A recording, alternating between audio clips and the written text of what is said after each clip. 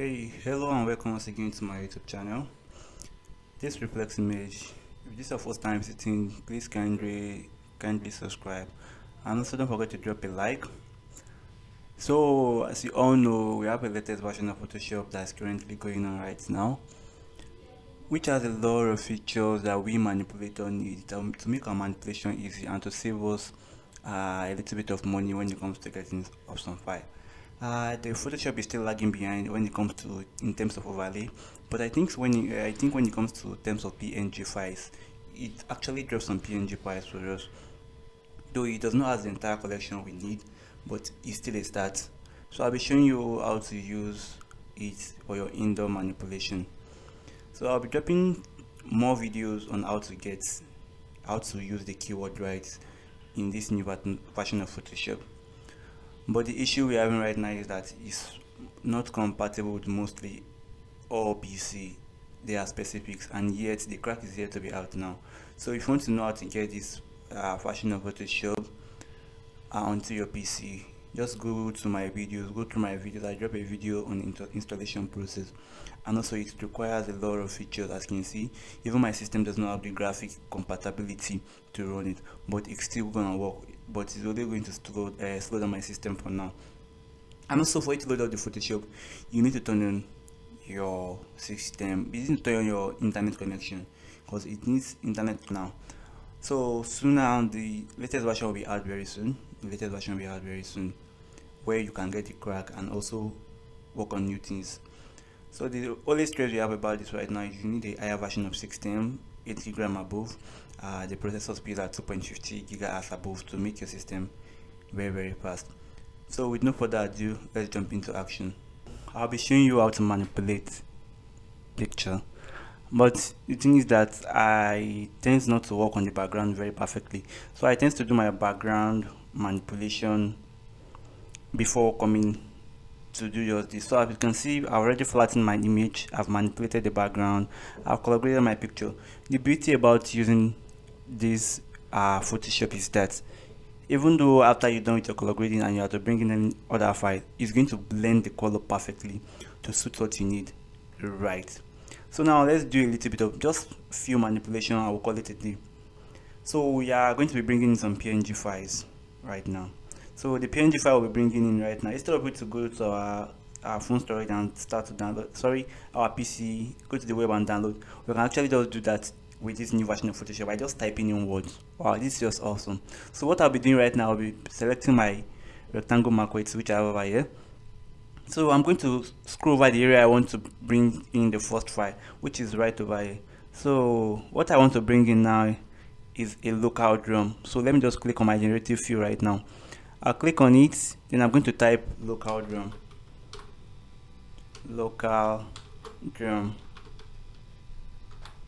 Then I'm going to click on generate and wait for it to load up for me. So let's wait for it. It's loading. If you have a higher version of system, this should be done within 5-10 seconds, but since my system is not that high end, so that's the reason why it's kind of slow this way. So try to get a new version of system with high graphic dedicated system. Let me just put it that way. So now let's wait for it to load up. Wow, this is awesome.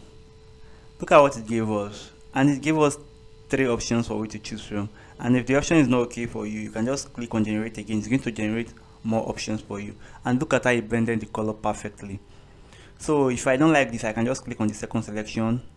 And the beauty about this is that it comes with its own shadow. So instead of you just crack your brain in creating shadows again, it actually comes with its own shadow. Wow, this is awesome. This is perfect. So you can decide to choose anyone. I think I will be going with this one right now. So let us say I'm done with this selection right now. So let me bring in another PNG file again with my generative field, the new Photoshop features. So this is going to help a lot. So you can just keep using that for your PNG, but it might not get everything you need, but it's still a start. You still need to get some other PNG files. You need to buy them or buy a video course on how to get them, because Photoshop does not have everything you need. But for now, it's still a start. You can actually just manipulate a picture using the generative field especially when it comes to the PNG files. But the overlay, for now, I'll still do more research on that. We can actually get some to work on the overlay. So we are done with this right now. So now let's try creating another PNG file again and see what it's going to give us. So still our rectangle market is over here. Let me scroll over this side again. Let me scroll over here. So now what I want right now is to create a flower and a flower vase. So I'm going to click on my generative field. Then I'm going to click on flower with vase. Flower with vase. Vase. Then I'm going to click on generate. I'll still wait for it to load for me. Still wait for it.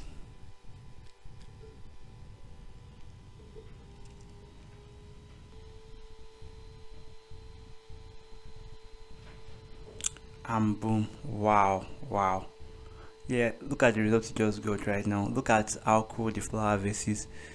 So if you don't like this, just click from the other option it gives you. So let's load another option right there. Let's load the second option right there and wait for it. And out of these three options also, if you're not satisfied with what it gives you, you can just actually go and click on generate again. It's going to generate another set of the PNGs for you.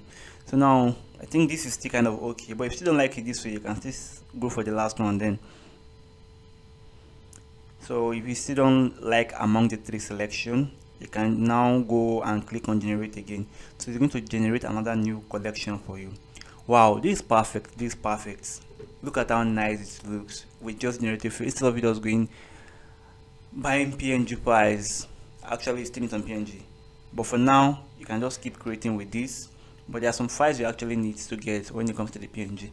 So this is very easy to use, but you need a high graphic dedicated system to get that, because it's consume a lot of space on the PC. Especially when I check the file in my desktop, it's over 9 point something gig. So I need about 16 gig of RAM for being able to operate this Photoshop perfectly. So that being said now, so let's just create the last thing we want in this picture, and let's call it today. So now let me just zoom out. Let me zoom out. So what I want to create now, I want to create a flower petal down here to see if they pour a flower on the floor, a flower petal on the floor. So I'm going to select over here this way. Then it's going to bring up my generative field back for me. Then I'm going to click on generative field. This time around I'll just click on flower petals, PETAL, then S. Trust me, while you're using this picture, the issue there is that you need to know the right keyword to use. Keyword matters a lot when it comes to using this generative field. If you don't get the right keyword, you won't get the right answer. So try to know the right keyword as much as possible. I'll be dropping more videos creating this generative field so that you guys can actually learn from and get it perfectly fine, and also how to make use of them. Don't worry, very soon the full version of Photoshop will be out for you guys to make use of, instead of you going through the stress of downloading this. So you can just get it, and once it's out, I'll let you guys know. I'm also going to give you guys the crack to use for it. So now let's click on our generative field and let's wait for what it's going to give us right now. So what we want now is the flower petal, and now let's click on it and wait for the actual result is going to bring out for us. Wow, this is just wow, this is awesome. And look at the variety of choices given to us. This is state of the art. The new features of Photoshop is damn interesting. So I think you guys should just try it out and work out some things in it also. So that's all for today, guys. Thanks for watching. Don't forget to like and subscribe to my channel, and also turn on the notification icon. If you have any questions, you can contact me and I'll get back to you as soon as possible. See you guys on my next tutorial. One love. So in case you're interested in getting any of my picture editing file, from my overlays down to my color lookup, which is my LUT file, so you just have to scroll down to your video. So under the comment, this is my description. So it's not going to load the description for you. You just have to click on show more, click on it. So it's going to show all the options. Once it does that, just click on my store link. So here's my store link. Once you click on it, it's going to take you directly to my store. So you can actually select any file you want from the color lookup. This is a light skin LUTs.